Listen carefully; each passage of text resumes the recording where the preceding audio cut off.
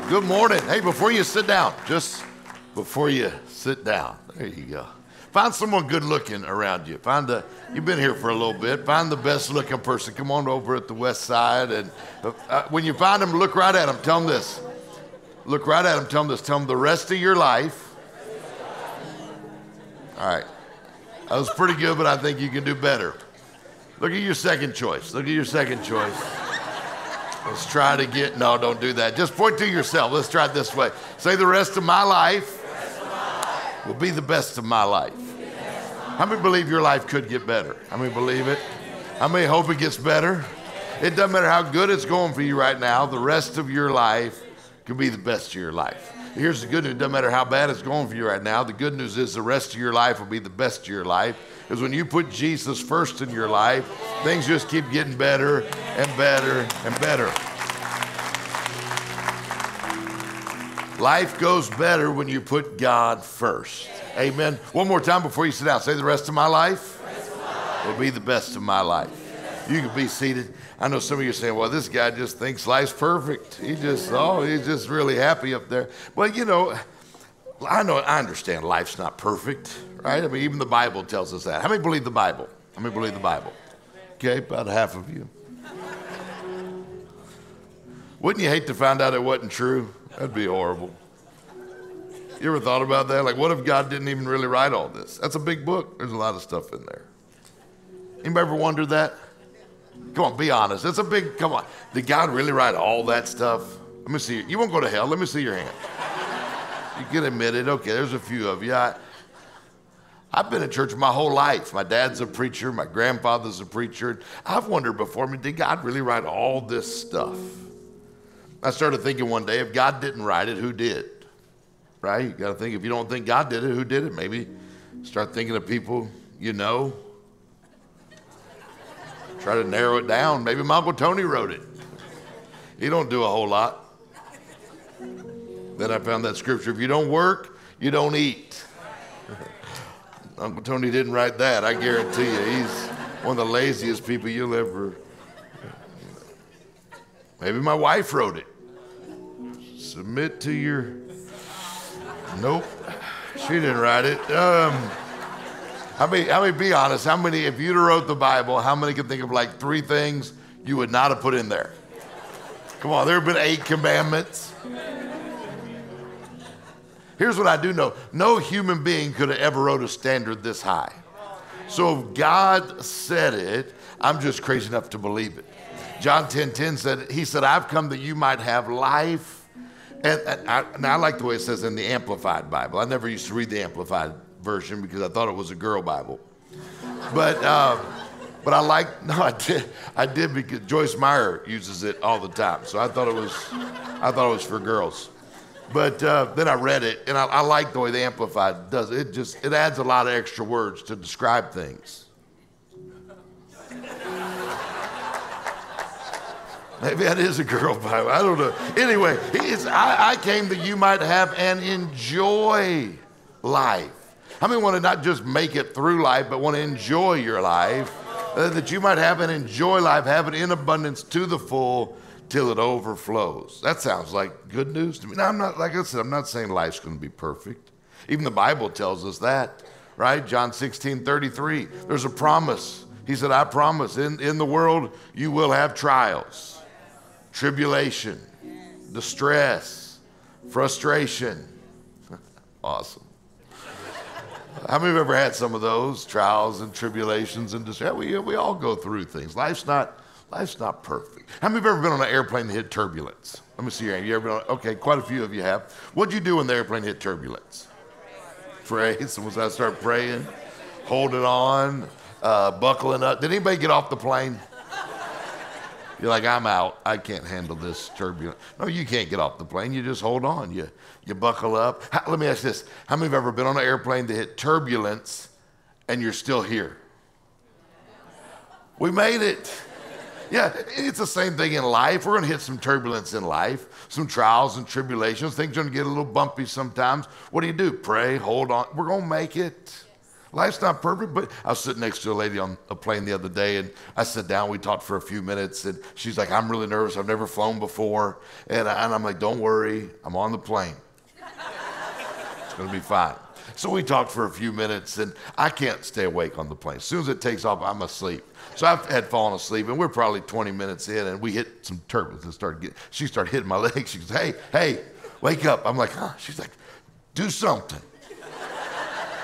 I was like, what do you want me to do? She goes, I don't know. Aren't you like a preacher? Did you say you're a preacher? I said, I'm a preacher. I'm not a pilot. She's like, well, do something religious.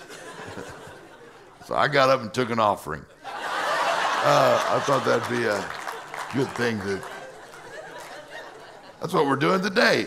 Hey, how many like giving, by the way? How many like giving? Today's an awesome day. At our church, it's one of my favorite Sundays of the year when we have an opportunity to really see God's church move forward, really see lives change through our generosity. I mean, how could you not love giving when God created you to be like him? He created you in his image. For God so loved the world that he gave. We're created to be like him. That's why most of us like giving. How many would like to be able to give more if you could? Yeah, most of us would. Our heart is to help others. And that's why it's funny when people tell me, people don't like to give. I'm like, who? I've never met anybody who doesn't like to give. And I love to give. And most people, there's this, how many look for ways to give? I mean, I'm always looking for ways, looking for opportunities. I was at Taco Bell with my son, and we were sitting there, and the lady in the booth next to us, her and her son were talking. They were planning a birthday party that he was having, and he said, Mom, I got 12 friends I want to bring to the birthday party. And his mom said, you can bring 10 friends to the birthday party. He said, but I got 12 friends. She said, well, I can't afford enough pizza for 12 friends. I can only afford enough pizza for 10. There's this many pizzas, this many slices per pizza. And he's like 9 years old, 10 years. He don't understand the equation of pizza slices. He just wants all of his friends to be at the party. And he starts getting frustrated. And then I hear the mom, she's, you don't understand. I want you to, and she's getting frustrated. And it's just really a money issue. It's not a heart issue. I mean, she'd love for him to have all of his friends. She just can't afford it. And he don't understand that. And I'm sitting right next to him and I'm thinking, man, here's an opportunity. And I'm a Christian and here's someone with a need. And I'm like, what would a good Christian do if they heard about someone with a need like this? Exactly. I'm going to pray for them. Isn't that what Christian will be praying? I hope it all works out for you. It amazes me how often we pray about situations that God's already given us the ability to solve. I don't have to pray, Lord, please give her wisdom to cut smaller slices with the pizza. Lord, let one of his friends move. We'd be at 11 if one's a vegan. I'm thinking of ways, and then I remembered I had $100 in my pocket. And I learned this a long time ago. When God blesses you, he's got a lot more than you in mind. But he blesses you so that you can be a blessing. That's the purpose. I mean, you see it if you've been looking and praying over that Kingdom Builder magazine thing there with all of our projects and all the things we're going to do here at Focus Church. You'd see there it said, blessed to be a blessing. In the intro, it said, blessed to be say that with me. Say, I'm blessed to be a blessing. If you understand that, I'm blessed to be a blessing. I'm not blessed to get a new car. I'm not blessed to get a boat. And nothing wrong with having a new car and nothing wrong with having a boat. If you have a boat, I think that's awesome. And I think we should probably be friends. Nothing wrong with having a boat. But I'm blessed to be in this building or in your building over at the south or wherever, which location you're at. If you're at home watching online, there's pipes in your house. There's water pipes. What is the purpose of a water pipe? To distribute water, right? The purpose of a water pipe in this building is to distribute water. It's not to get wet. It's to distribute water. Now, in the process of distributing water, how many know the pipe will get wet? It's not the purpose of the pipe, it's just part of the process. Same thing with being a blessing. The purpose of your blessing is not just to get blessed. The purpose of your blessing is to be a blessing. In the process of being a blessing, how many know God will bless you? How many believe the Bible? Let me see. Okay, more of you like that scripture. I believe that one. Yeah, he blesses us. The purpose is to be a blessing. So my prayer, Lord, make me a distribution center of your blessings.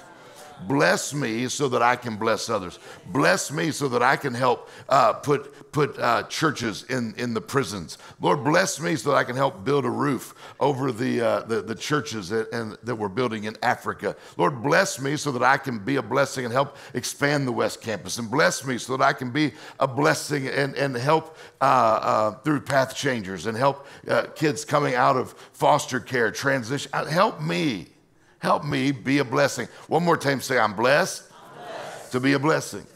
I love that as I was reading through the magazine and all the different things that we have an opportunity to be a blessing toward. And if we really understand that I'm blessed to be a blessing, we really like to give. See, we look for ways to give. Now, the lady next to me, I remembered I had that $100, and I walked over to the table. I said, excuse me, I don't mean to interrupt you. I wasn't eavesdropping on your conversation. I was just listening to it.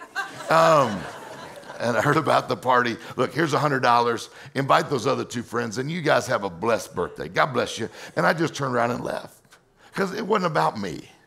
Right? It wasn't about me. It wasn't like, here's $100. Here's my card. Check out my YouTube channel. It's pretty good. I got great stuff on Instagram. No, it wasn't about me, right? By the way, you should totally check out my Instagram. It's at Dr. Dave. I just left. And I'm sure she probably got home. She's like, "You not believe this? I was at Taco Bell, and this big bald angel came, and you're blessed to be a blessing." So I think as we look for ways to be a blessing, God gives us a chance to be a blessing, and He puts that gift. For God so loved the world that He gave, and He created us to be like Him. That's why most of us said we like giving.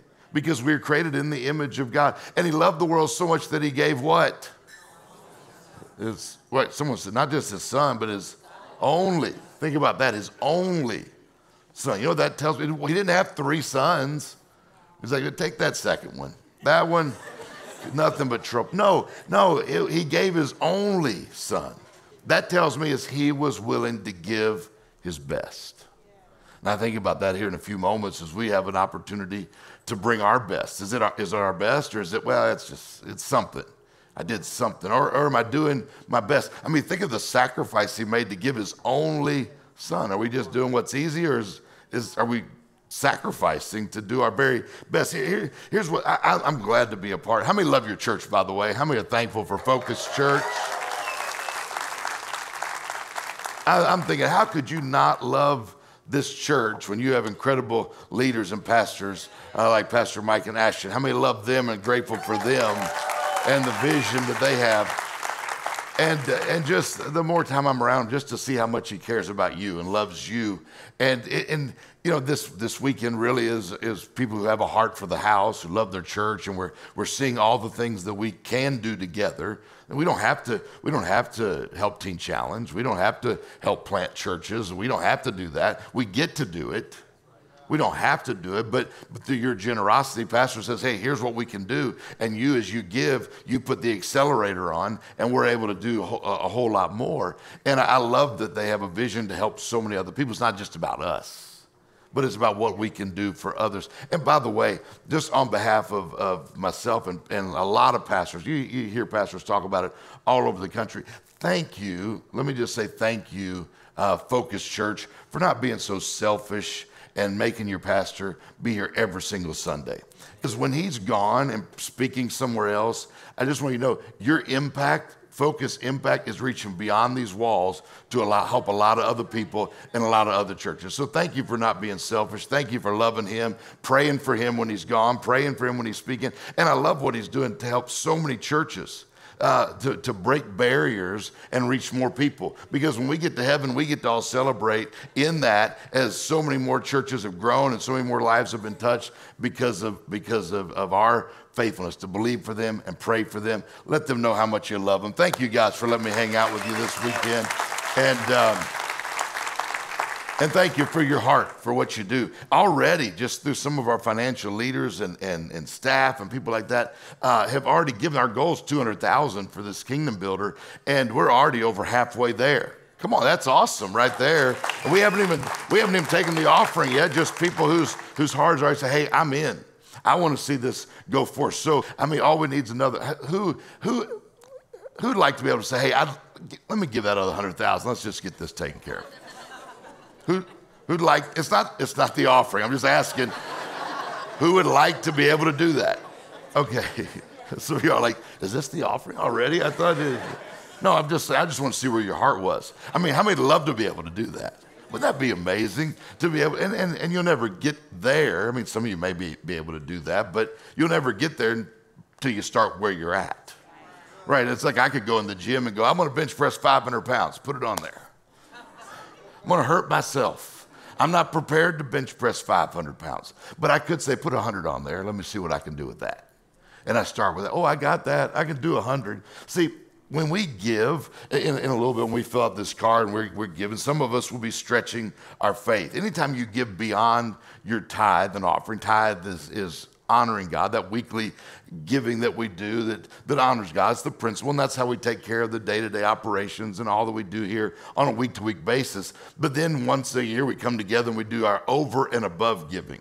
And that's really where our faith comes in. The tithe is like obedience.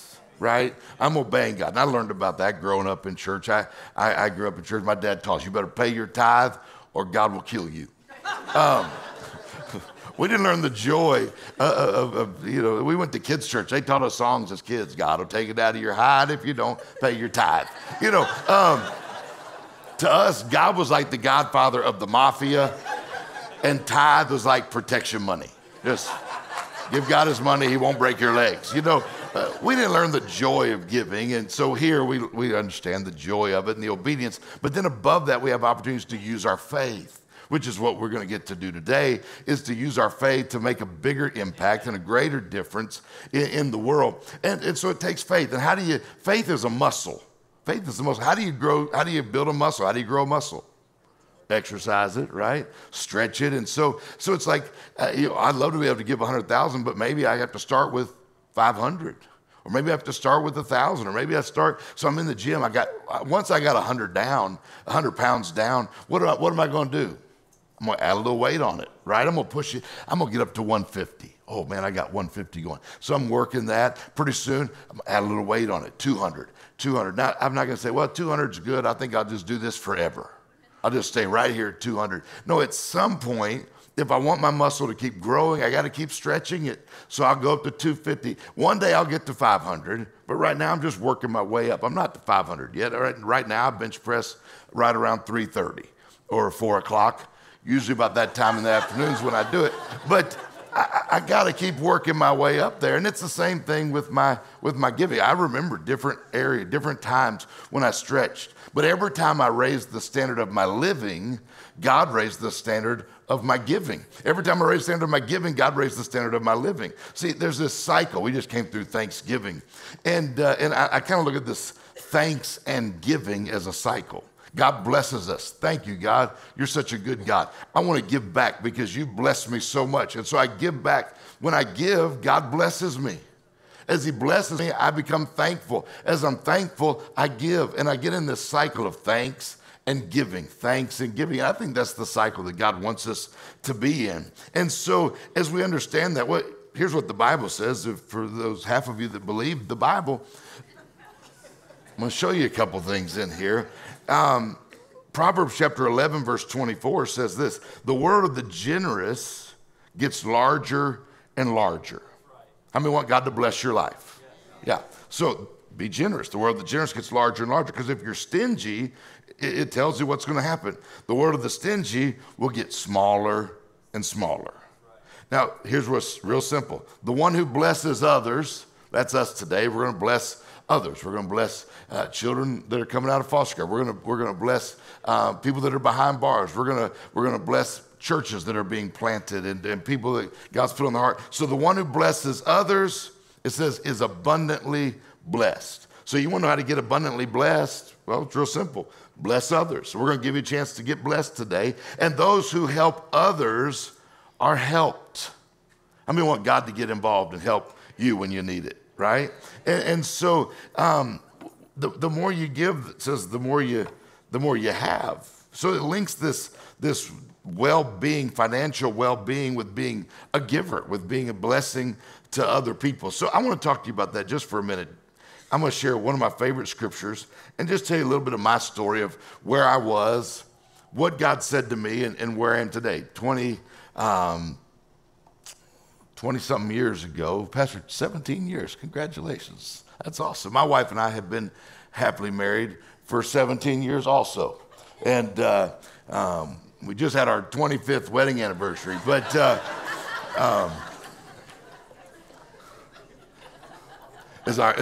our anniversary was a few months ago. She goes, hey, honey, we woke up that morning. She goes, honey, today's our anniversary.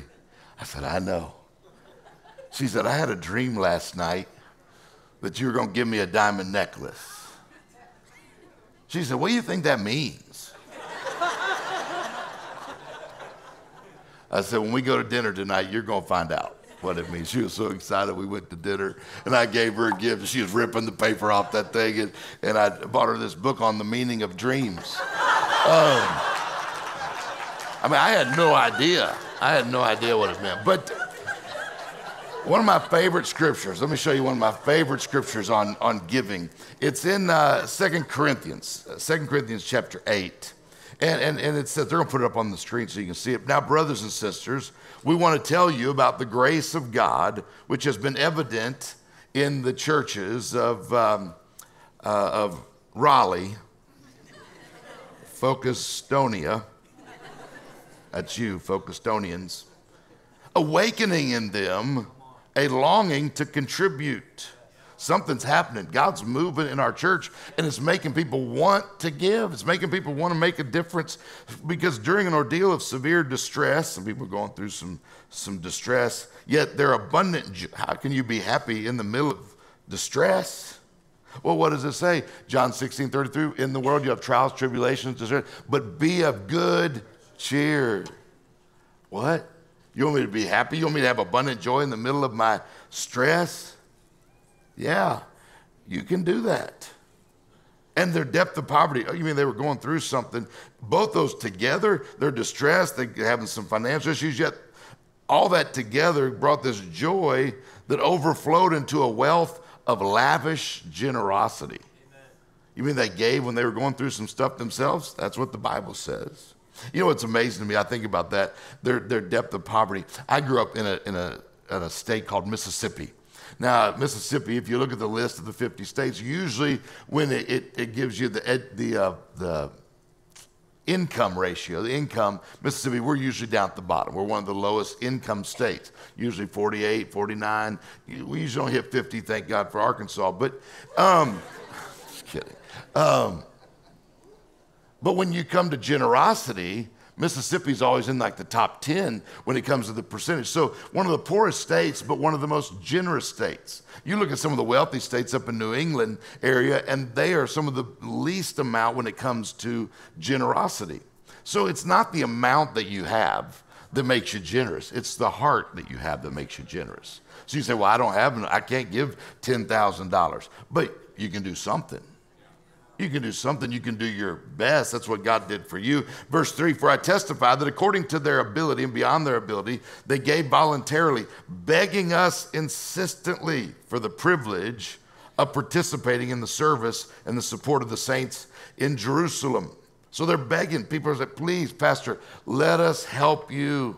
Let us help you help Teen Challenge. Lord, Pastor, please, can we help put a roof on that church in Africa? Can we be a part of all this? That's what they're doing. They're begging for the chance to help. Not only did they give materially, they gave their finances and that, but we had hoped that they would do, but they also gave themselves. They gave themselves to the Lord. And I found this, when you give your heart to God, it's easy to give him anything else he asks for. When he has your heart, what does the Bible say? Where your heart is, your treasure. Where your treasure is, your heart is. It's easy to give when you love something.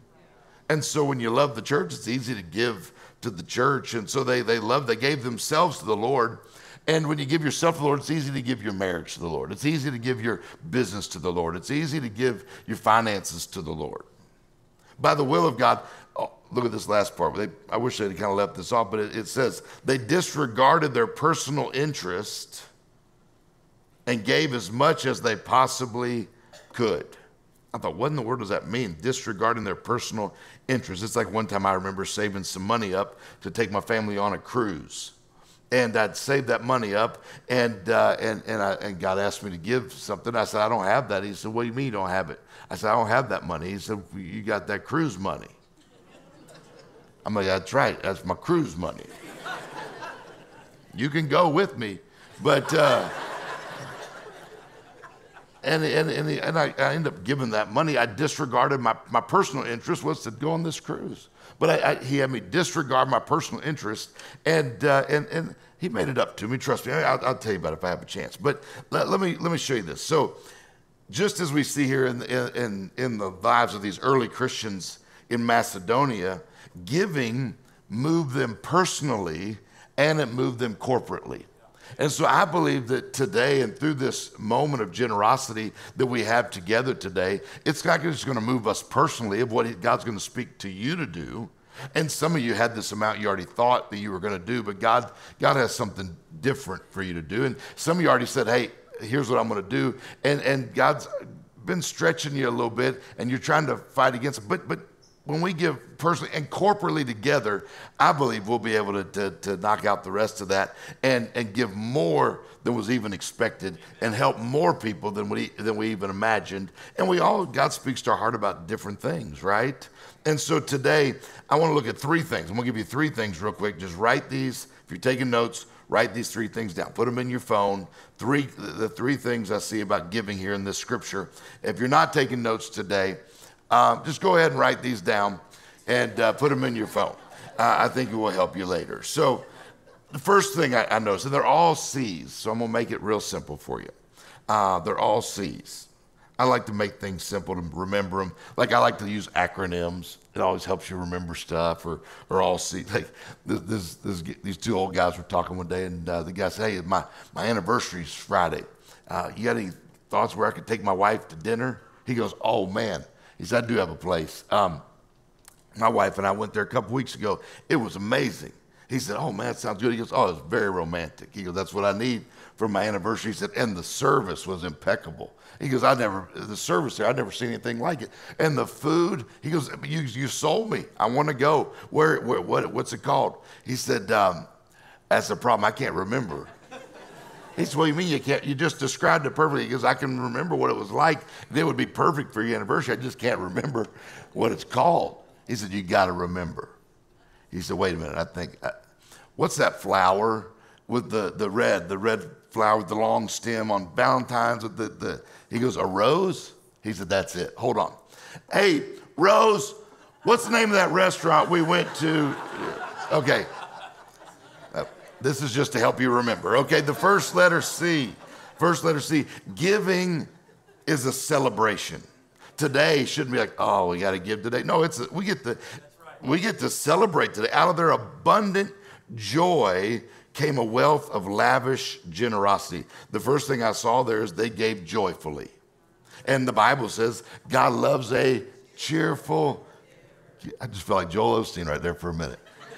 A cheerful giver. Amen. The other day, someone introduced me. They said, what's Dave Martin like? And someone said, he's kind of a mixture between Joel Osteen and Larry the Cable Guy. Just hold your Bible up with me and say, get her done. I don't know. So here's what I found here in this scripture in 2 Corinthians 9, that the grace of God was directly connected with their giving. This grace was on them, even in the depth of their poverty and all that they were going through. The Bible in 2 Corinthians says God loves a cheerful giver, and God is able to make all grace abound to you, that you, having all sufficiency in everything, would have an abundance to give to every good work. So when we fail to see giving as a grace, it becomes a burden to give instead of a blessing to give. We like to talk about grace living, but what about grace giving? That God will grace you to be able to give to every opportunity. Today we got an opportunity. God wants to grace you. And it says they gave willingly. We don't have to do any of this. We get to do all of it, right? We don't have to give. We get to give it. It says they saw a need and they responded voluntarily. They weren't forced into it. We didn't get big ushers today, bigger ushers than normal. Come on, you can do better. No, it's a voluntary. Every one of us get to, don't have to. And it says lastly that they gave eagerly. I love that. So we see that in the scripture that their joyful, willing, eager giving became a celebration. And then the next C there, that they're giving, I think their giving, just like our giving, was compelling. It was a compelling force in their life. In giving, we grow. So by giving, we become part of something bigger together than we could ever do by ourselves. It's like the God behind bars. So our goal is $10,000 to help start these churches in prisons behind bars. Now Africa, we can help build a roof on a church in Africa. You may never go to Africa, but your giving is going to make it possible for you to go make a difference in Africa. You may never go behind bars, and we hope you don't. I hope I don't, but I don't mind helping start some churches. Now, maybe I wrote a book a few years ago, and every time someone buys one, we give one to an inmate. It's called Another Shot, because everyone gets another chance. God's not done with you on one mess up. And so maybe you've been there. Maybe you have a relative or a family member or a friend who's behind bars, incarcerated, and you say, man, that speaks to my heart. But maybe you say, I can't give 10,000, but you can give 1,000. And someone else, God speaks to give 500, and someone else, God speaks to give 2,500, and pretty soon all those come together, and together, as we grow together, we can do much more together than we can by ourselves. And so as all of us do, God didn't require anybody to do everything, but he's requiring all of us to do something today. Every one of us can do something today. A seed of nothing will produce a season of nothing. There's not a day in our life we make it with nothing. So God says, every time I give you an opportunity, our giving will make an incredible impact. Here's what I have learned about giving. You only get to keep what you give. Think about that. At the end of your life, what will last? Only what you've given, only what you've invested, only the love that you've given, the kingdom work that you've done. When you do that, it says you make an investment into the bank of heaven. If you were here last Sunday, Pastor taught an incredible message, and if you missed it, you can go watch it on YouTube. But he talked about EROI. What's your ROI? What's your return on investment? But when we invest today, we're going to get an EROI. We're going to get an eternal reward or return on our investment.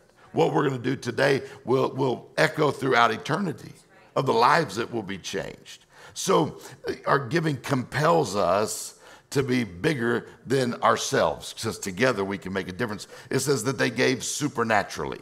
They gave beyond their ability, is what it said. God's Spirit makes it possible for you to give beyond your natural ability. I think about that. It says they gave unexpectedly, not what we expected. Can you imagine Pastor Mike and Ash? Man, it was not what we expected. Paul was kind of reluctant to even encourage everyone to give, because he knew the things that they were going through. But he's like, man, we can make a difference. And so they all gave, and he was like, it was more than I even expected to give. I remember our church was doing an offering kind of like this years ago. My wife and I just got married, and we lived in a little government-assisted apartment, Section 8 housing is what they call it. And we didn't have a bed, had a little air mattress, and our pastor was encouraging everyone, here's the things we can do and the difference we can make. And I'm thinking, I don't think we could do anything. We don't have hardly anything. And he said, there's some people here that could give $10,000, and there's some people who have, and there's some people here that could give $100. And he goes, but there's a few people God's speaking to right now about $500. And he said that, and all of a sudden I felt like God said, that's you, give $500. I said, oh, shoot. I started to reach for my wallet. About the time I did, the guy sitting next to me goes, I'm one of them. I said, whew. I guess I overheard God talking to him. So I put my wallet back in my pocket. My wife leaned over, she said, is God telling you anything? I said, I don't know, is he telling you anything? She said, I think we're supposed to give 500. Oh, shoot. I remember I looked in my checkbook, I had $503 in my account. When you have $503 and God wants 500 of it, you want to make sure he knows what he's doing. I remember I kind of leaned my checkbook up toward heaven so he could see how much I had. He said, I already knew how much you had. That's why I didn't ask for more. So I started writing the envelope. Ink was smearing from the tears. God loves a cheerful giver. He also loves uncheerful givers. Actually, he loves everybody. I would tell you this, if you're happy every time you give, you probably don't give a lot. There's a lot of times I haven't been happy. That was one of them. When you have 500, he have 503 and he wants 500 of it. Willing? Yes, I was willing. Obedient? Fine, I was obedient. Happy? Nope. I was crying. People were like, you shouldn't cry when you give to God. I said, I'm not. I'm just watering my seed. I said, I watered my seed a little bit there. But here's what I learned that day when God spoke to me about that $500. And you'll learn this too. And that's why I think it's so important today that you hear God's voice. Well, most important thing you can do is know what God's telling you to do. Because when God speaks to you about a seed, he's got a harvest on his mind.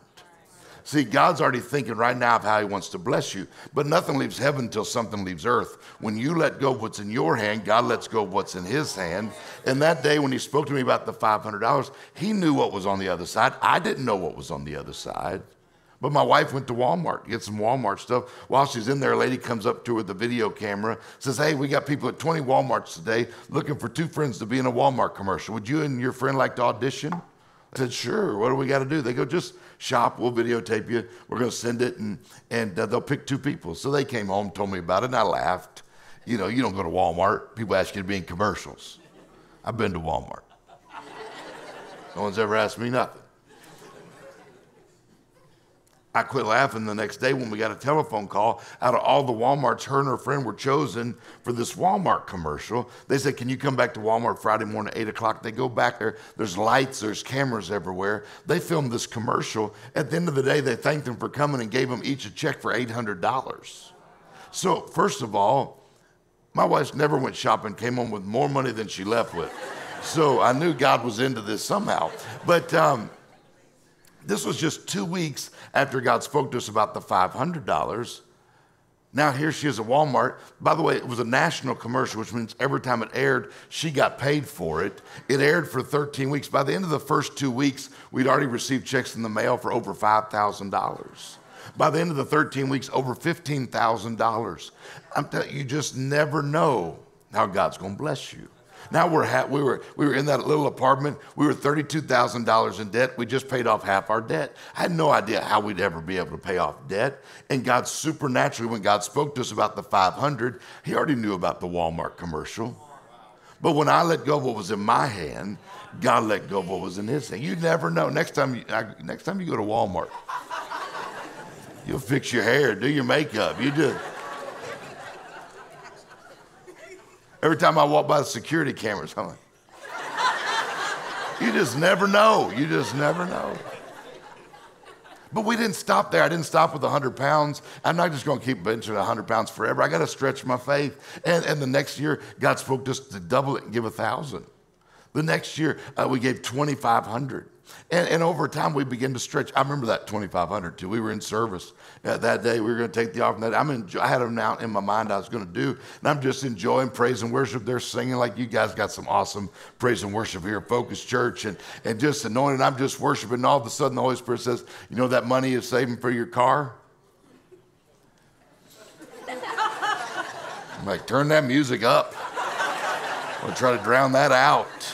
And my wife leaned over, she says, God telling you anything? I said, the car money? She said, yeah, I've been saving that $2,500 we needed another car. God said, give it. I gave it that day in the offering. A couple days later, I'm in the car with the guy. He said, I'm thinking about getting a new car. I said, so was I. Yeah. He said, you should buy this car. I said, well, I'm not really in a position to buy. He goes, I'm not in a hurry. Just pray about it. You and your wife pray about it. And I said, okay, that's fine. So I went home and told my wife. She goes, I love that car. I'm like, all right. She goes, let's pray about it. I'm like, yeah, fine. Yeah, pray if you want to. I was still a little upset about giving all my money in the offering. And all of a sudden, the Holy Spirit said, that's your car. Call them and tell them you want it. I said, I would, but you got all my money. He said, look, I called the guy. He said, we're not in a hurry. I said, my wife and I were praying last night. You said you weren't in a hurry. If you'd give us a little bit of time, we'd like to get some money together. We'd like to buy that car from you. He said, you know what? He said, my wife and I were praying last night, and we felt like God said, if you called and wanted the car, that we were just supposed to give it to you. He said, I don't know if you have plans tonight, but we'd like to bring the keys and the title over to your house. And I said, actually, our plans just changed. But here's the thing. I could have kept that money and made a down payment on a car. I could be making payments on a car today. But when God spoke to me about a seed, he had a harvest on his mind. And so I've learned to obey his voice. Every time an opportunity like this comes, Holy Spirit, what do you want me to do this year? Not what do you want my neighbor to do, not what do you want someone else to do. What do you have for me to do this year? And I found that every time we've stretched our faith to 10,000. I remember one time our church was building a youth center. It's going to be $3 million. They wanted to build it cash. We're sitting there, pastor, sharing the vision. My wife leans over and says, I think God wants us to give $25,000 to the youth center.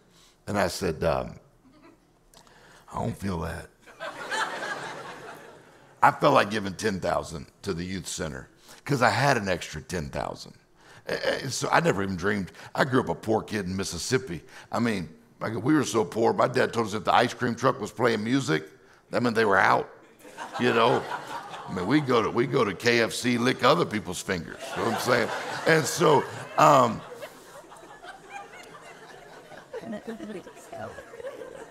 And God said, would you give $25,000 to the youth center? I said, God, I don't have $25,000. He said, I didn't ask you if you had it. He said, I asked you if you would give it. I said, well, if I had it, I'd give it. He said, okay. There's a scripture that says he will supply seed to the sower. How many of you in here over at West Campus, South Campus, how many of you, if you had an extra $1,000, above what you needed to survive and pay your bills, if you had an extra $1,000, you believe in our church, you love our church, you love what God's doing through Focus, you love all these things that we're doing through Kingdom Builder, you said, if I had an extra $1,000, I would give it easy to see the church move forward. Let me see your hand. If you had it. Yeah, most of us would. I mean, look at that. That extra 100,000 could be taken up here, just not even in our other campuses or online, just that quickly. And I know not everybody has it. Some of you do. Some of you lifted your hand and you have it. You know where it is. Others of you, God's blessed you and you can do much more than that. So it's not, again, that we'll all do the same. But if we all do our very best, because the last C there, finally our giving demonstrates our commitment.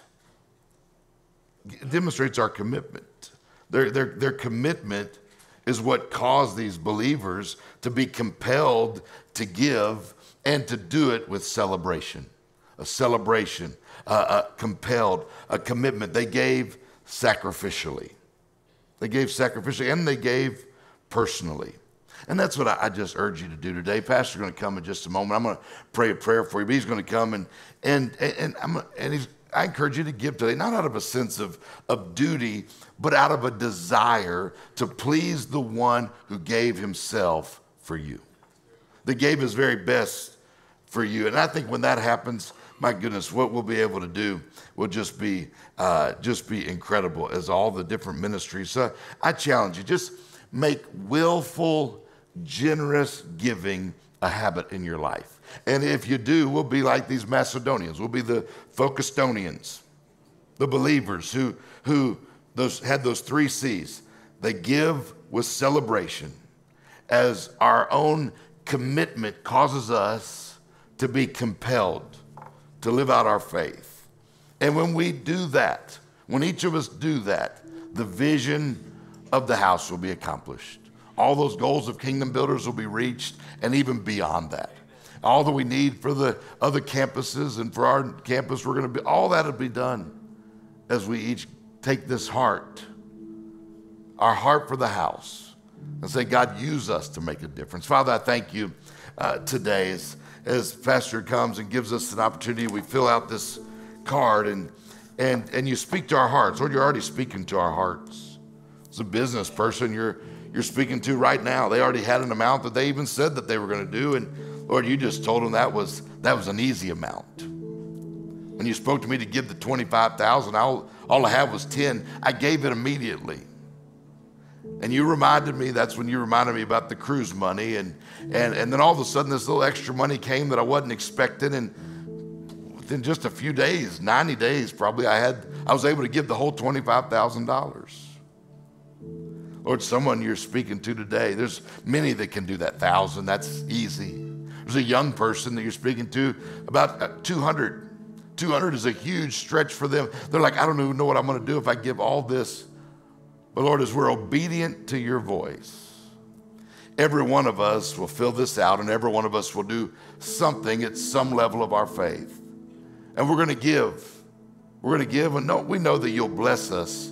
But Lord, we're not giving just for the blessing. We're giving to be a blessing. Lord, make us distribution centers of your blessing.